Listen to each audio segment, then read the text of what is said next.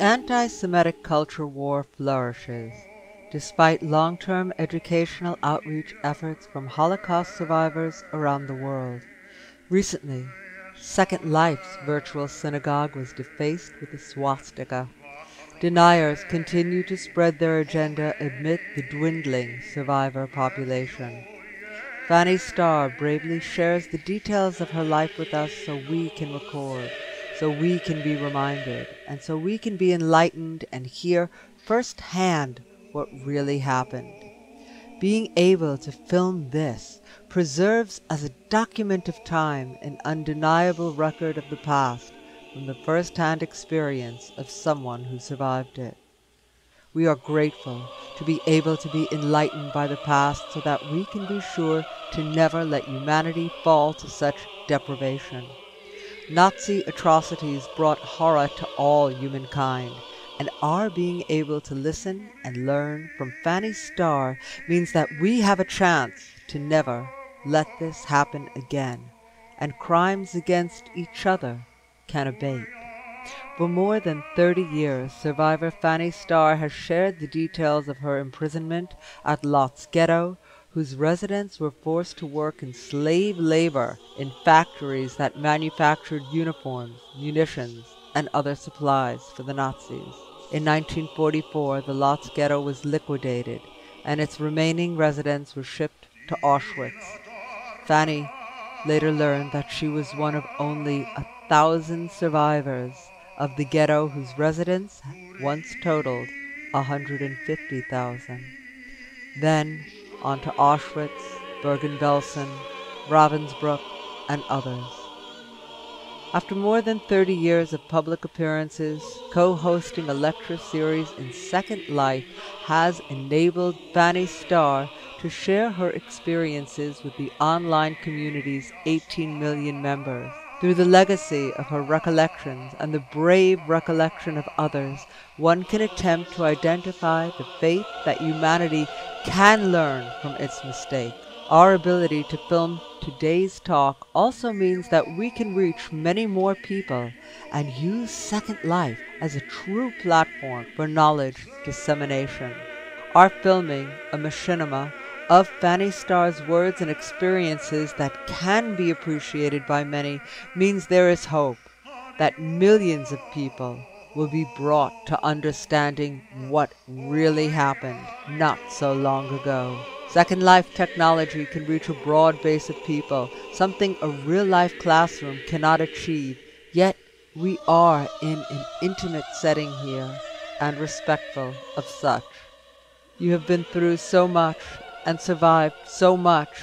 Thank you for being here today. Thank you, Fanny Starr. Thank you for having me. Thank you. It's wonderful to see you. You have been through so much and have survived so much. I have a question, and I'd like to ask you, if you could travel the world all over and give one message, regardless of country, religion, race, or ethnicity, what would that be? Peace on earth, no more wars. We had no destruction of humanity, because what's going on now in Iraq and the other countries, just innocent people getting distracted. And after that, we are the victims, Israel, like the other day, just with blue sky, just start throwing bombs and everything else. So once and for all, let's stop that animosity against humanity. That's so important. That is such an important message, because we as humans are hurt so much by the destruction we bring to each other. You certainly have witnessed a great deal, and now I'd like to ask you a question that concerns President Roosevelt. How did you feel about President Roosevelt's response to the Holocaust during World War II? I tell you the truth. I was, from the beginning, I just didn't know, I was distracted. After that, when my husband took over, in the politics, area. He said that Roosevelt could do more, not let that catastrophe, because that time he had a secretary of Hall. He was an anti-Semite. People came like Kente, what's the name of the artist, the Kente? No, Amy, I forgot. After so many years. And he came and pleaded with Hall, and Hall told him to wait. He waited for hours and hours and hours, and he ignored him. After Roosevelt saw the catastrophic thing, we could prevent it. Definitely we could. He saw he could bombard it. All the trains, what people were shifted to one place to the other, all the many things they could do it, and they just ignored it. They didn't do it. I don't know why. He was a little bit anti-Semite, I would say it. Eddie Cantor. Eddie Cantor. You know, I was talking about Eddie Cantor. He was sitting over there. He was pleading with Hall. You could do more. Yeah, it could have been so different. Yeah. He was ignored. I cannot remember everything. I tell you, so many years passed.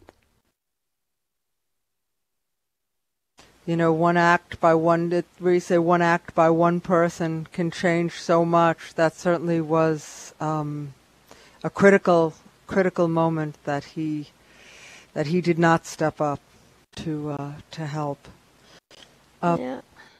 Pope Pius the 12th and the Catholic Church are now pushing to make him a saint. Yeah. Could we have shame on them? Shame on them. They shouldn't. He had bloody hands. He was in the Hitlerjugend, and he tried to justify that he was guilty.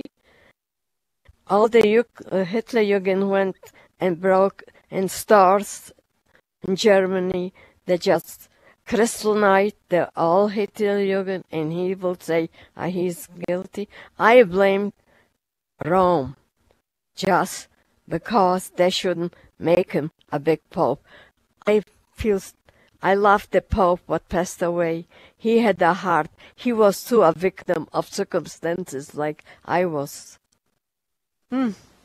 Yeah, because, you know, when my husband was in one camp, they called Posen, and they were brought in all the priests, you know, the all intellectual priests, and they were just tortured like we. And I asked my husband where they disappeared. He said one night everybody was gone from the barracks. We didn't know where they are.